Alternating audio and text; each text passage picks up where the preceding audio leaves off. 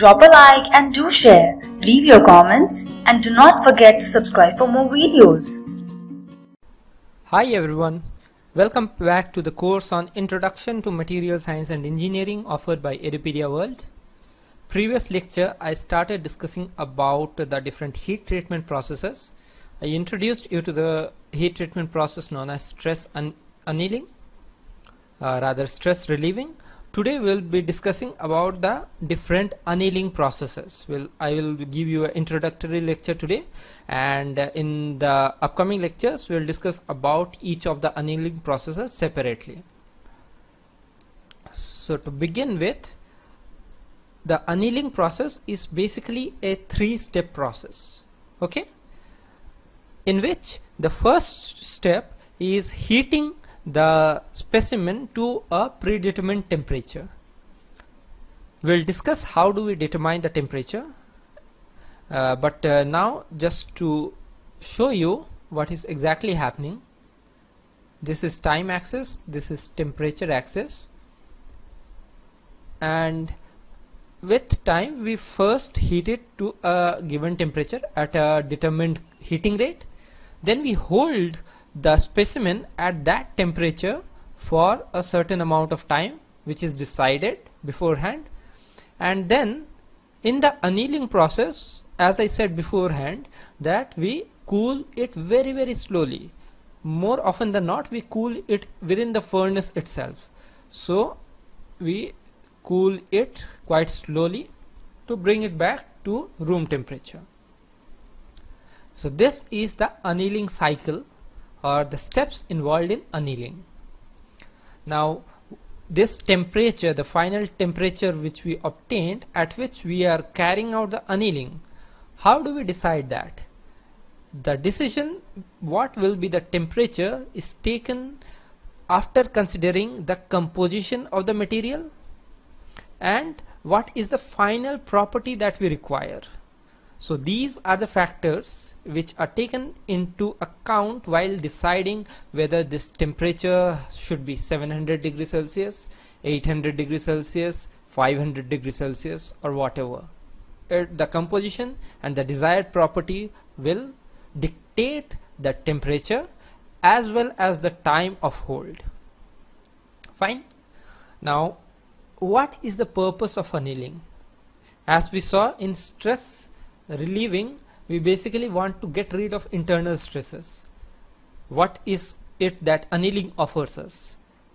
Annealing also offers relieving of internal stresses, okay, but in addition to that, it improves the ductility and toughness of the body. Fine. It can help in grain refining of grains. It can help. So basically these are things which can be attained by annealing. It does not mean all the annealing process will give you all the all the points which I have shown here. Different annealing process under different schedules might give a different response altogether, okay. And finally, this improved ductility and removal of internal stresses kind of improves the machinability of the material at hand. So annealing can be used to remove internal stress, improve ductility and toughness, refine grains, enhance machinability. Now the different kind of annealing processes that are there can be divided depending on different parameters. First, depending on what is the temperature at which annealing is being carried out. Based on that, we can have either full annealing, partial annealing, or subcritical annealing. Let me show you what each of them mean. Full annealing is basically where you heat the body to a temperature above the upper critical temperature. This is upper critical temperature. Now you might wonder what exactly is the upper critical temperature. If you remember the iron carbon phase diagram, near the eutectoid region, if this was 727, which was the A1 line, this was A3 and this was ACM, then this region, anything above A3 for hypoeutectoid and anything above ACM for hypereutectoid is upper critical temperature. So basically this line is the upper critical temperature.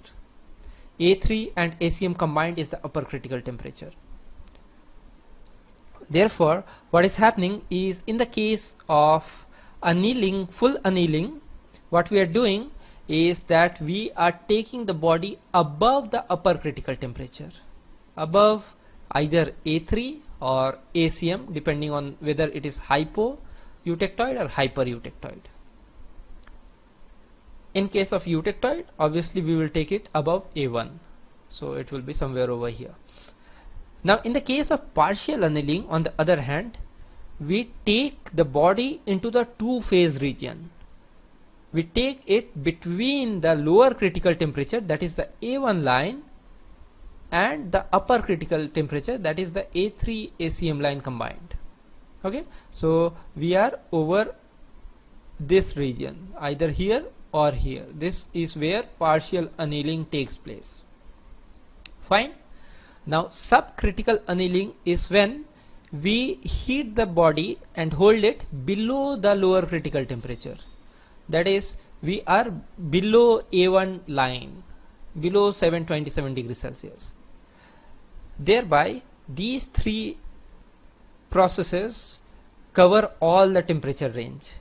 Full anneal above the upper critical, subcritical annealing below the lower critical, and partial annealing between upper critical and lower critical temperature. Okay. Now annealing can also be categorized based on what is the purpose of annealing. Based on the purpose of annealing, we can either have diffusion annealing, we can have process annealing, or we can have recrystallization annealing. What is each of them? Briefly speaking, diffusion annealing is basically carried out in order to homogenize the whole specimen. During casting of ingots, what happens is there is ununiformity in composition or in grain structure, and diffusion annealing basically homogenizes the whole chunk of specimen, right? Then process annealing is basically an annealing process which is an intermediate process taking place between, let's say, multiple rolling passes. So this basically brings back the ductility for further mechanical processing on the body. This restores the ductility. Therefore, it is part of the whole process, thereby process annealing. Recrystallization annealing, on the other hand, is the annealing which is happening during the recovery recrystallization grain growth, which we studied before. So recrystallization annealing is basically growth of fresh grains out of highly strained old grains. That is what recrystallization annealing is. Okay, now let us see all this in the iron carbon phase diagram, just to have a better idea where what is happening. Okay, as I said, diffusion annealing is basically homogenization. So you need to have a lot of diffusion, and homogenization to occur, the whole bulk should be in a single phase. Therefore we take it to the austenitic phase region and to a very high temperature, thereby diffusion is supported or enhanced and we have homogenization. Okay. Recrystallization annealing, on the other hand, is at quite low temperature. We do not have any phase transformation for recrystallization annealing. We just have new grains coming up from old strained grains. Process annealing is also below the lower critical temperature, that is, there is no phase change taking place. Basically here also what we do is we try to improve the ductility so that further forming or machining processes can be carried out. Okay, these three are extremes. In between we have the full anneal over here, full anneal, which is above the A3 line. We'll discuss later that full annealing is normally always only done for the hypereutectoid steel. It is not done for hypereutectoid steel. We'll understand why that is the case later on. Then we have partial annealing over here, which is between ACM and A1 line. Partial annealing is normally not done in case of hypoeutectoid. It is normally done in case of hypereutectoid. We'll discuss this in details. And I have not shown here the subcritical annealing, but subcritical annealing would take somewhere over here below the A1 temperature. Okay, so this lecture I introduced you to the concept of annealing. What are the advantages of annealing? We saw some different categorization of annealing, and this diagram kind of helps you visualize where exactly what kind of annealing is going to take place in which temperature range. From next lecture onwards, we will discuss each of the annealing process in details. So till next class, have a great day. Goodbye.